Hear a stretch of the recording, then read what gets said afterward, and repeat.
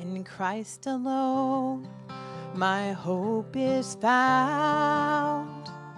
He is my light, my strength, my song. This cornerstone, this solid ground, firm through the fiercest drought and storm. What heights of love, what depths of peace, when fears are stilled, when striving cease. My comforter, my all in all, here in the love of Christ I stand. In Christ alone, who took on flesh, fullness of God in helpless babe, this gift of love and righteousness, scorned by the ones he came to save, till on that cross, as Jesus died, the wrath of God was satisfied. For every sin on him was laid. Here in the death of Christ I live. There in the ground his body lay, light of the world by darkness slain, then bursting forth like glorious day, Up from the grave he rose again. And as he stands in victory, sin's curse has lost its grip on me. For I am his, and he is mine, bought with the precious blood of Christ. No guilt in life, no fear in death. This is the power of Christ in me. From life's first cry to final breath, Jesus commands my destiny.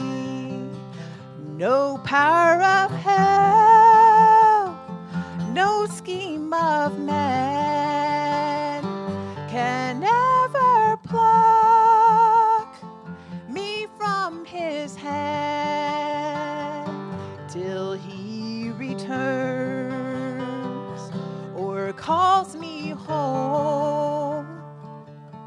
Here in the power of Christ I'll stand.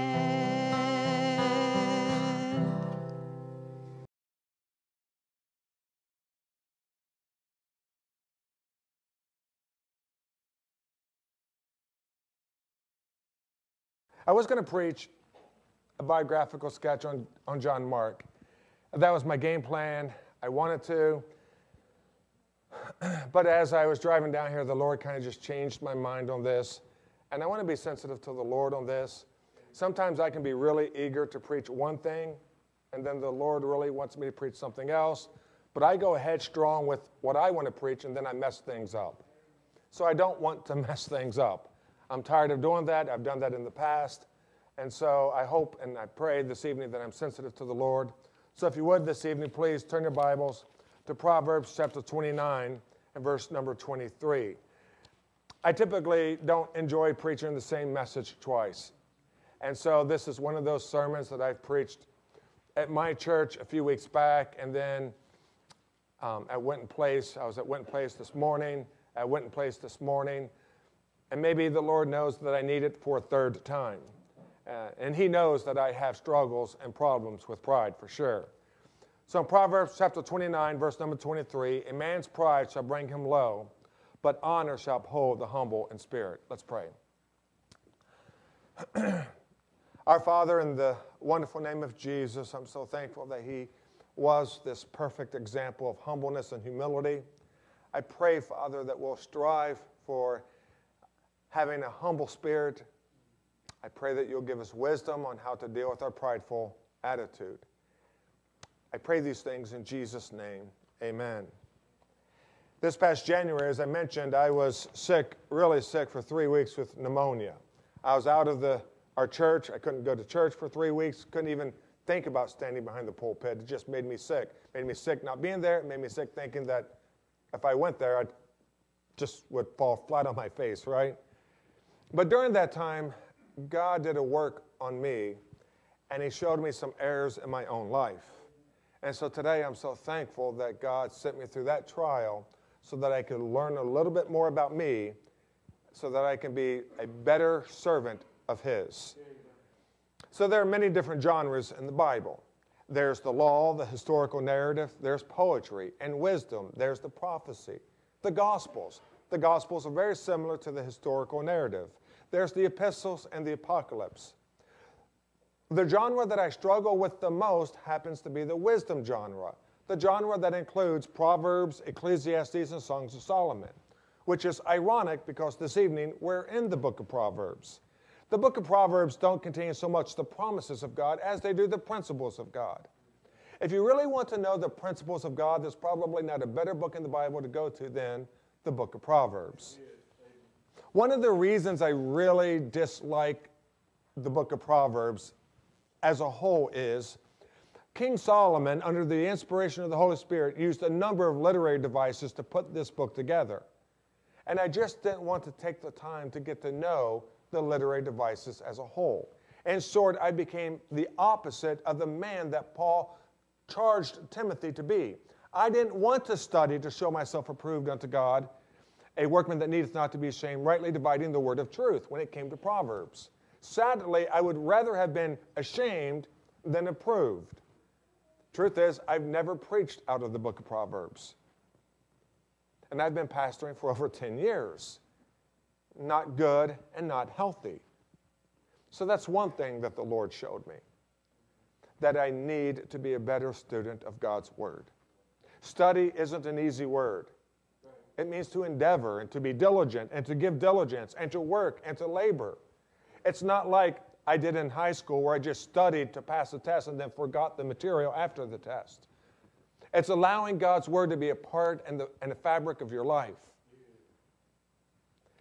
And so many of the Proverbs fall within three literary devices, all connected with the family of parallelism. There's synthetic parallelism, which means the second line of the proverb enhances the first line.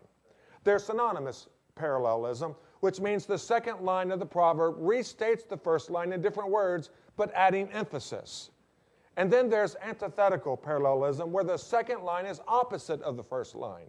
The text before us this evening is an antithetical parallel text. It's the second line in every way, shape possible is opposite of the first line. There's a reason I want to examine the book of Proverbs, particularly this section here. Because I've noticed over the last few years how prevalent pride is in our churches. And how little we diagnose pride in our lives. So let's see three things this evening. First, let's look at pride. Again, a man's pride shall bring him low. Now, the word pride itself means to swell up, to be inflated, to be high-minded. I've noticed it usually in examples like this, where a person thinks that they have arrived in one category in their life while they dismiss the deficiencies in the other categories in their life. Now, the Bible is wrought with many prideful people, especially choice saints of God. Abraham was prideful when he thought he had a better solution to the jam in his life by lying than telling the truth. David was prideful when he thought he didn't have to go out to battle with the other kings. Peter was prideful when he thought he had a better plan than Jesus Christ the Lord, the creator of the universe. And James and John were prideful when they thought it was needful to call down fire from heaven to burn one Samaritan village who rejected Jesus, even though in very short order, the entire nation of Israel on a corporate level would reject Jesus. Just pride. Pride, pride, pride, pride, pride. Now, there are several problems with pride. The first problem with pride we see in our text. A prideful person will trip over their pride. I don't mean to get political, and I said this morning, and I had a brother come after church and said, I believe the election was stolen. Whether you believe the election was stolen or not doesn't change what I'm about to say. I believe President Trump's biggest problem was his pride. He couldn't get out from under his pride. He kept tripping over his pride. The truth is, even though I voted for the man twice, I got President Trump fatigue. Imagine the difference if our leaders were humble.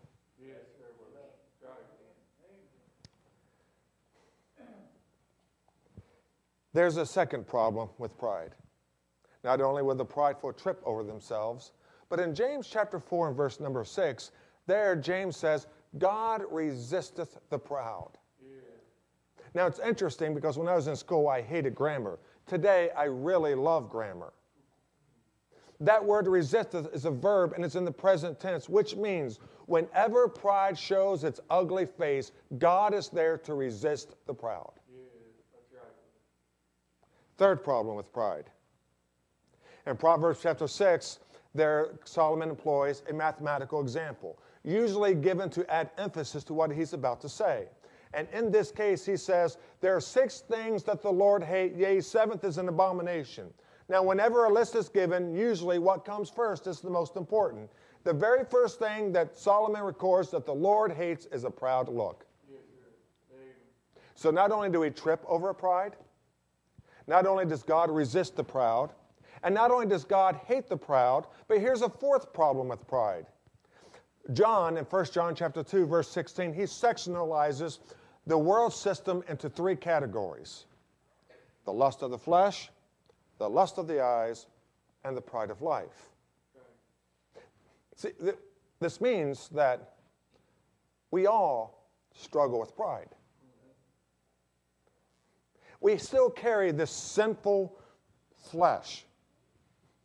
I remember what Paul wrote, right, to Romans. Oh, who shall deliver me from this body of death? It even plagued the great apostle Paul. And so every Christian, no matter how long you've been saved, no matter how seasoned you are, no matter how much you know about God's word, or how faithful you've been, or how much you give, or how many people that God has allowed you to lead to Him, we struggle with pride. Here's the 5th problem. Pride is hard to diagnose, right? It is. Now, there are some overt cases like politicians, athletes, media people, teachers and their unions who think they know better about how to raise our kids than we do, right? Prideful. But most of the pride that happens, it's covertly done. It's disguised. Satan is a master manipulator. He's a master deceiver. If Satan can deceive 2 innocent, sinless people, he can easily deceive us. He's had 6,000 years of history, if not more. When I was battling pneumonia, I had to go to the ER. The VA ER, right? And the VA in Albany is just, actually the VA as a whole in Albany and the area, it's just absolutely fantastic. So I go to the VA ER, they're asking me all sorts of questions. I think some of them are stupid. Like, are you struggling with coughing? I'm coughing in front of them, right? Are you wheezing? Can you hear me breathe? Are you taking, short breaths? I don't know, short breaths. But they're asking me all sorts of questions. The purpose of them asking me these questions is to help them interpret the blood work, the chest thrust, x-ray, and eventually the CAT scan. And so this evening, for just a few moments, maybe I'll ask us questions to help kind of diagnose where we are with pride. So the first question to ask is, are you a fault-finding person? Now let me explain what I mean by that in 2 different ways. The first way, are you the kind of person that finds fault in others, but you struggle with finding fault in yourself? I've been there plenty of times. Yet isn't that where Adam and Eve were when they sinned? Remember when they sinned, they sewed fig leaves together thinking they were covering their nakedness, just to find out that when God was on the scene, they weren't covering their nakedness, so they hid themselves. Eventually, they get into a conversation with God. Do you remember what Adam said? Dismissing his fault altogether, he said, Lord, it's the woman that thou gavest me. And it wasn't much better for Eve, right? She, dismissing her own fault, she said, it's the serpent. But how often is it that's our story? Now, a second way about fault finding is when we maximize the faults in others while we minimize our own faults. I have a PhD in this. I know this like the back of my hand. I'm perfect at this. Just ask my wife. Arguably the most riveting and provocative sermon ever preached on planet Earth was Jesus' Sermon on the Mount. Every aspect of that sermon is provocative and riveting. Probably one of the more provocative statements that Jesus makes occurs in Matthew's Gospel, chapter 7, and verse number 3, when he says, and why beholdest thou the mote that is in thy brother's eye, and considerest not the beam that is in thy own eye? Now, what Jesus isn't saying is that we should never consider the mote that's in our brother's eye. That application would distort this text. Instead, Jesus focuses on, before you consult your brother's mote in his eye, make sure you consider the beam that's in your own eye. Now consider the word choice that Jesus used. The word mote is something small. The word beam is something big. In the terminology of Jesus, the sins of others will always be smaller compared to your own sin. And yet, how often do we think the sins of others are greater than our own sin? Remember what the Apostle Paul said when he wrote to Timothy? He said, this is a faithful saying and worthy of all acceptation, that Christ Jesus came into the world to save sinners. Do you remember what follows? Of whom I am chief. Now, I think we would all agree that Paul did some deplorable things right before God saved him. Really deplorable things. But I think we would all agree that he was not the worst, most wicked sinner during his time. Yet, in Paul's understanding of sin and grace, he viewed his sin as greater than any other person's sin. So the lesson that Jesus gives us in Matthew's Gospel chapter 7 is, before we address the sins of others, first we need to understand our sins are bigger. And second, we need to deal with our sins first. Imagine how different our tone and our words and our spirit will be when that happens. We will be more readily having the Spirit ready to restore a repentant brother or sister than casting stones at them. Second question, do you have a harsh spirit? Does it have to be your way? Now, I'm not talking about biblical truth, right? There is no other way but the right way. But most often, we have harsh spirits over aspects of our life that have nothing to do with God's Word. It's our organizational skill set, or it's our pattern, or our philosophy. The Pharisees, right, they had a harsh spirit, didn't they? Especially with their philosophy over the Sabbath day, how oppressive their rules were, to the point where the common people couldn't even enjoy the worship of God and the day of rest. Whenever we have a harsh spirit, we ruin other people's day. And it's prideful. Third, are you superficial? I think we would all agree that the Corinthians were saved. At least the vast majority of them were saved. They were redeemed. They're brothers and sisters in Christ. They're in heaven today. Yet there was a degree of superficiality with them, right? Paul wrote to this church and said, you should be on the meat of God's Word. Instead, you're on the milk of God's Word. And what I'm not just discovering today, but what I've noticed over the last few decades is this, is God's people prefer to stay on the milk of God's Word, not the meats of God, not the meat of God's Word. It's as if doctrine is this huge geometric expression that they can never solve. Now, if I had Silas with me, where's Silas? No, Seth with me. Now, you don't know anything about math, right? Seth, where's Seth? Raise your hand, Seth, if you're here. Oh, he's there. Oh, yeah. See, if I have Seth with me, he can solve any math equation. But brothers and sisters, doctrine isn't this complex piece of truth that's impossible for us to understand. We have the Holy Spirit in us that guides us into truth, that helps us to understand these complex layers of doctrine.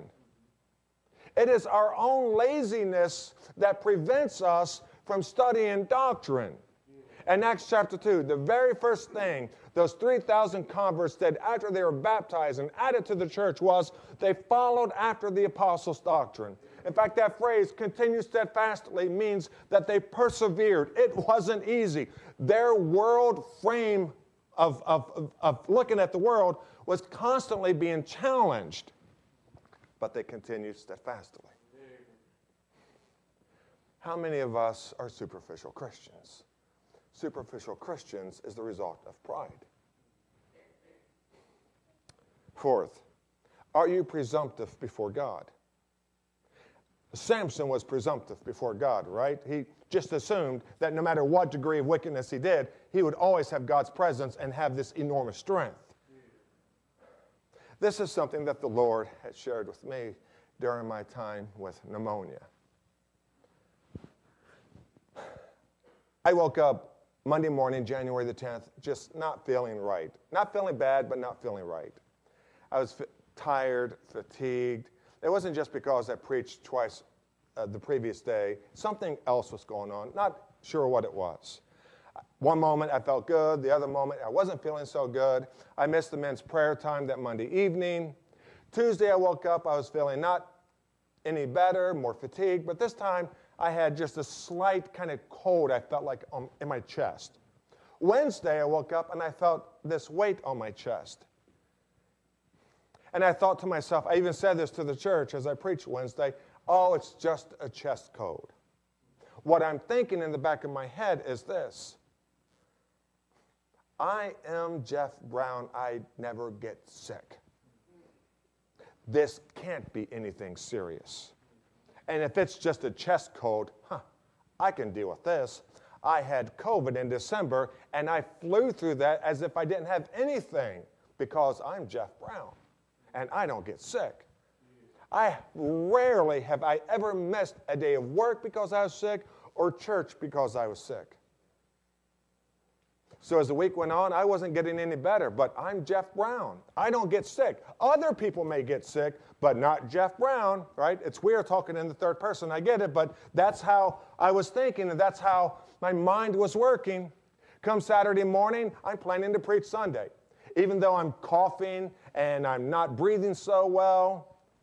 And so my family had this coordinated event where every one of them called me and said, you need to go to the VA ER now. And so just to relieve them, I went to the VA ER thinking, I just have a chest cold because I'm Jeff Brown and I don't get sick.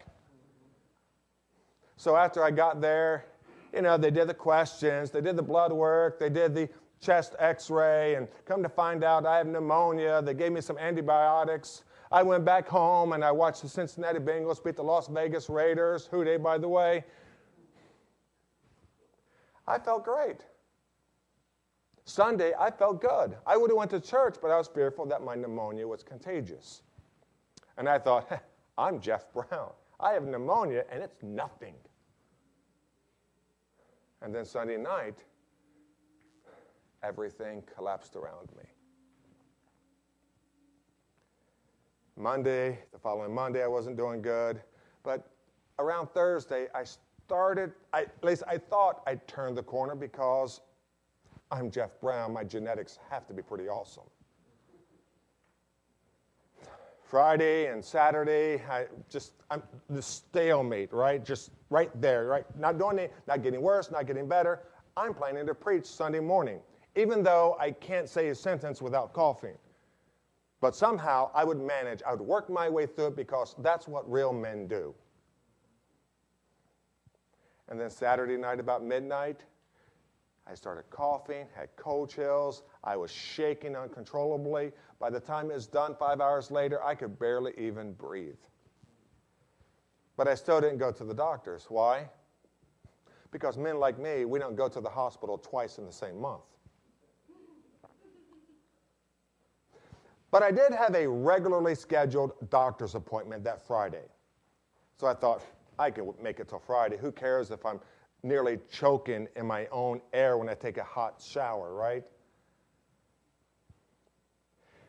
So Thursday I go to get my blood work because that's what I do before I see the doctor. And the doctor calls me even before the appointment and says, listen, you need to go to the VA ER right now. Your white blood cell count is double the amount, whatever that is.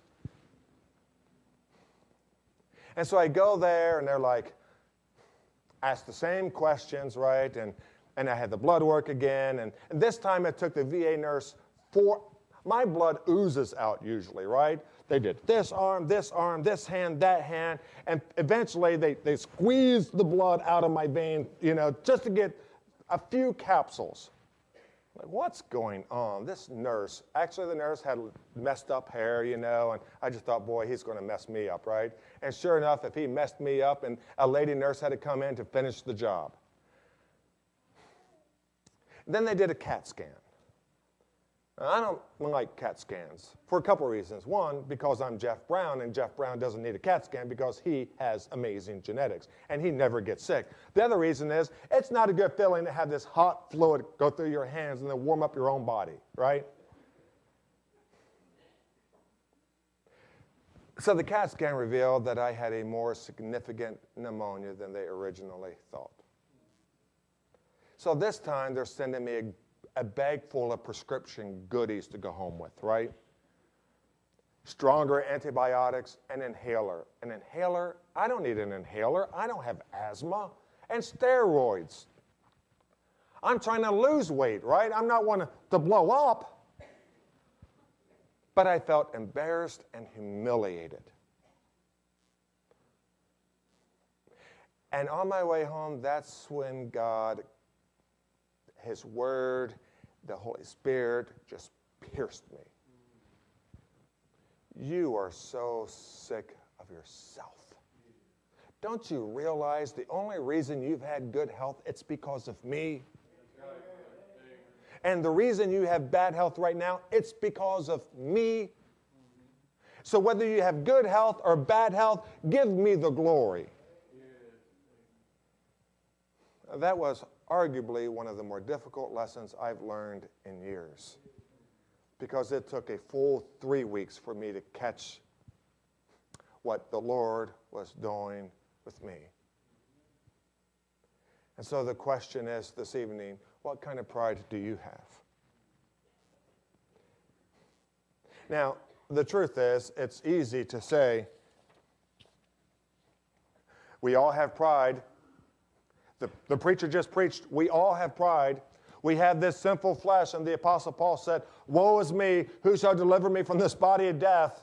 Therefore, we're doomed to exercise pride from time to time. We have no choice. That's our fate.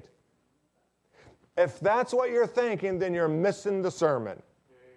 Because greater is He that's in us than he that's in the world. The Holy Spirit that's in us is greater than pride, than Satan, and even our own sinful flesh. We can conquer pride. Now, to conquer pride, we have to do it God's way. God's not interested in our way. When I was in the military, 2 years in the Army, 4 years in the Air Force, when I was in the Army, they sang this cadence. And I don't remember the whole cadence, but it goes, the beginning part goes something like this. And you're in the Army, right? Or maybe you're still in the Army, right? Do you do running and cadence and all that? Oh, you're in the Guard, right? They don't run. Yeah, they're lazy. But in the Army, I went back in June of 1987, right? It started with this. Mama, mama, can't you see what the Army's done to me? The point of the cadence was how the Army was changing us because Mama did a bad job at raising us. There's an Army way. If you want to succeed in the Army, you have to do it the Army's way. 2 years ago, I joined the Air Force, and I discovered the same thing. The Air Force doesn't care about Mama or the Army. They care about their way. And if you want to succeed, then you need to do it their way. And I would say the same thing with us. If we want to succeed in our Christian pilgrimage, then we need to do it God's way. God doesn't care about Mama. He doesn't care about Papa. He doesn't care about employer. He doesn't care about neighbor. He doesn't care about anyone other than His way. Jesus didn't say it's either my way, the pastor's way, the deacon's way, or the neighbor's way to get to heaven. It's only His way. And so how do we conquer pride? Let me begin with this first. We need to have a high view of God. We need to have a higher view of God than we do and a lower view of us than we have. In truth, we need to see God in His holiness. What's missing in our churches, I think, one of the elements that's missing in our churches is we're not seeing the holiness of God nearly as often as we need to. I mean, consider Job. When he saw the holiness of God, he just, in essence, says, I'm done talking, Lord. You've rebuked me. I'm just going to listen now because I'm nothing. Isaiah said, woe is me. Even Peter, those few moments that he saw the holiness in Jesus Christ, he would say, depart from me. We need to see the holiness of God. We need to yearn for the holiness of God. The Puritans would focus much of their sermons on the holiness of God. There is nothing that's more humbling than to see by faith God's holiness. In fact, in Psalms 89, verse 35, the psalmist says, "Once have I sworn by my holiness that I will not lie unto David." It is the holiness of God that gives us the high view of God. You cannot appreciate God as a creator without viewing his holiness. You cannot view God's grace without viewing his holiness. You cannot view God's omniscience without viewing his holiness. The holiness of God is more than just an attribute. It permeates through all the attributes of God. Second, we need to be prayerful. Now, I know we pray, and I know Christians pray, and I know that I pray, but I wonder how much of our prayers are biblically based. Isn't it possible to pray and still be self-reliant? Isn't it possible to thank God for things and still believing that it was really because of you? Again, in that Sermon on the Mount, Jesus preached on prayer, right? And he said this kind of like midway through, "Give us this day our daily bread." Now, what does that mean to you? Here's what it means to me. Without God, I'm not eating. This evening, I pray that Brother Spears has some food for me. But if he does have some food for me, I know it's because of God. In fact, tomorrow, I hope to go over his house to have some more food. In fact, I hope tomorrow's a food day. If tomorrow is a food day, it's going to be because of God. See, God is the determining factor. He's the one who provides. It's not our jobs. It's God who provided the jobs. It's God. Many of us know that there have been people that we've worked with that had to quit because of health reasons. If you're healthy and able to work today, praise be unto God. A few years ago, the Mennonite church around the corner needed to use our church for a funeral. Now, I would argue the Mennonites live kind of healthy. But they had a 25-year-old member of the church who died of cancer. I'm not responsible for my health. God is. I'm not responsible for my food. God is. I'm not even responsible for the church that I pastor. It's God who needs to be responsible. So we need to pray in a way that says that we are absolutely reliant on God and dependent upon God. That's the biblical concept of prayer. Years ago, I heard a missionary come to our church and he said this, much prayer, much power, little prayer, little power. Probably, brother, you may even know him, Ed Lorena, Philippines. He said that, maybe in the early 90s.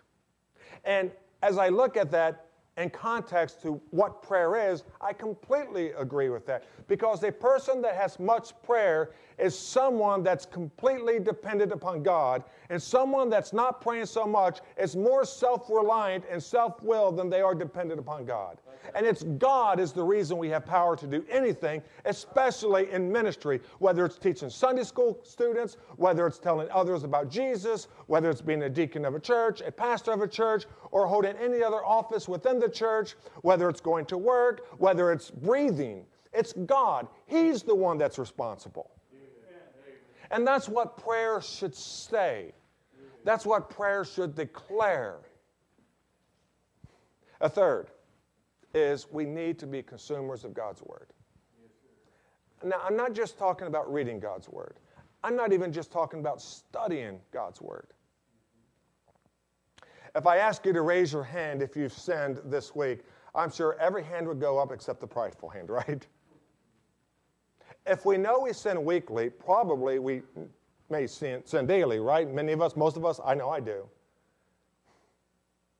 Then shouldn't God's Word be affecting and impacting our lives daily? sometimes I go through days and weeks studying, reading, forming outlines, but God just isn't changing me. I don't think it's because of God as much as it is because I turned a deaf ear and a deaf ear and a blind eye to the truth of God's word. Yeah. Why? Because I'm thinking about others more than I'm thinking about myself. I see the beam in other people's lives and the mote in my own life. We need to pray in such a way, or we need to read the Bible in such a way where God's word is constantly and continually changing our life. If we don't, then God's word does become stale. Yeah, that's right. And it does become a burden. And it does become difficult. I have a problem with my diet, right? My problem is I love everything you're not supposed to like. I love carbs, I love cheese, and I love chocolate. Part of the carbs, it's the bread, right? I love bread.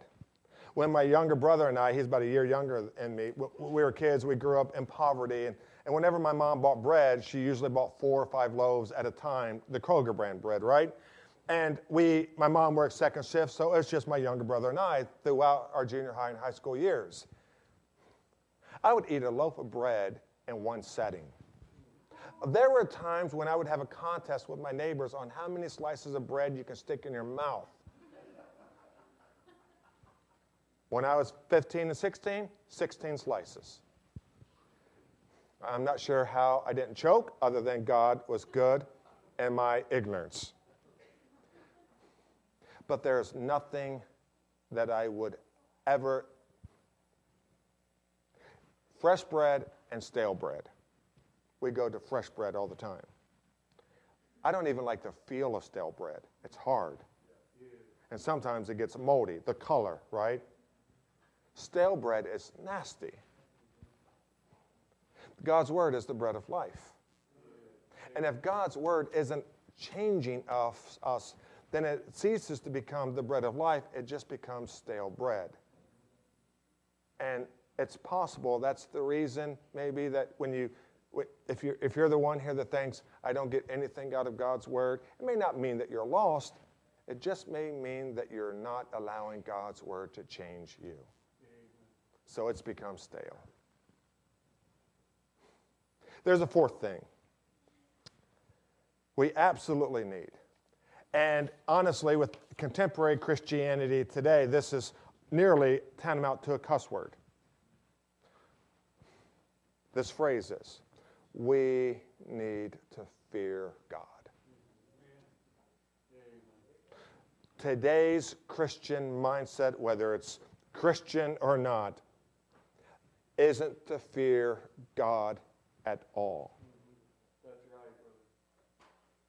It's not just the healthy fear that we need.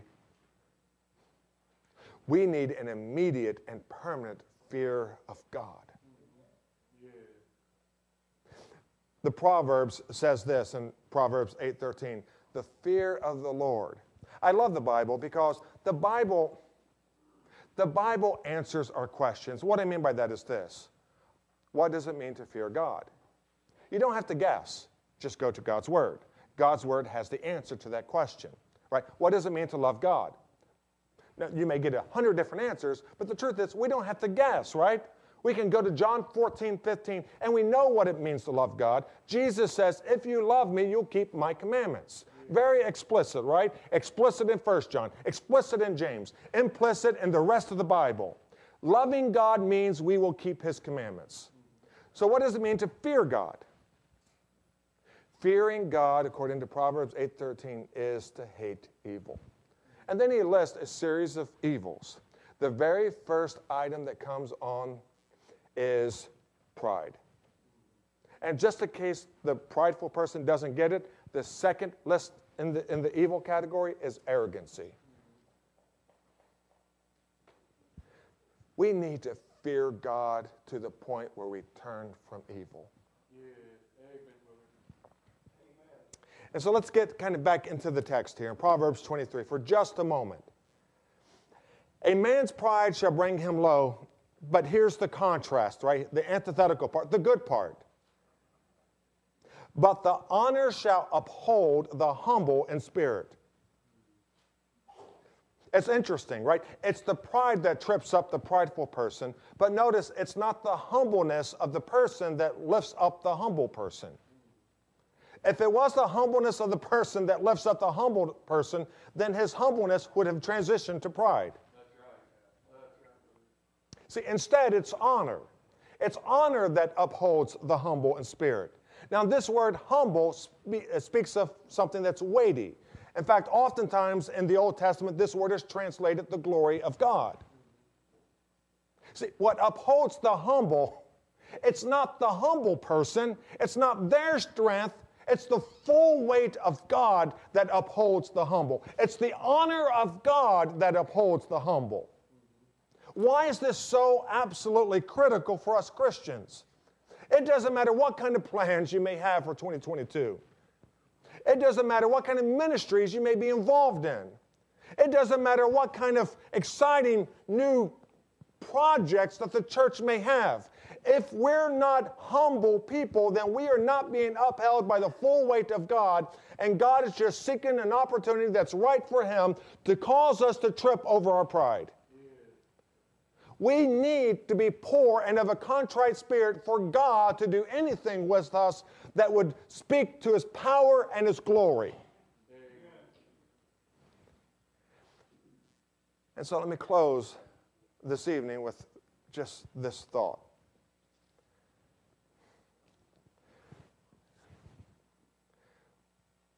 It's not a matter of humbleness for the sake of humbleness, because that's pride. You know, my son-in-law said this to me when we first met. Now, I'm thankful he's changed his course, and I'm thankful he still loves me after my response to him. But he says, I am honest and humble. I said, Travis, you're a liar and prideful. It took him a few years before he believed that statement. And now I see God working in him in a way that God hasn't worked in him in the past. He's become a phenomenal husband, a phenomenal father. And he loves his pastor, and he loves his church. See, it isn't just humbleness for the sake of being humble.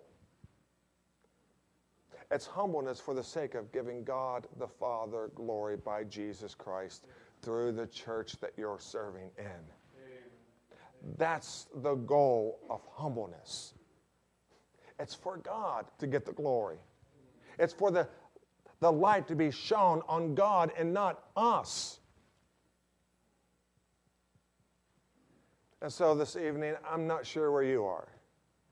I can just tell you where I am and my struggles. And I pray that this sermon has been a help to you.